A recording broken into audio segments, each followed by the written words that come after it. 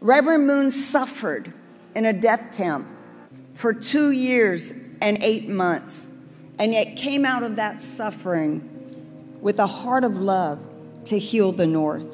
Mother Moon came to the South as a 5-year-old girl with her devout mother and grandmother to follow the call of Jesus. She has kept that dream and call of bringing her homeland back together again. Mother Moon, we all came here to this summit in 2022 because we want you to know you are succeeding.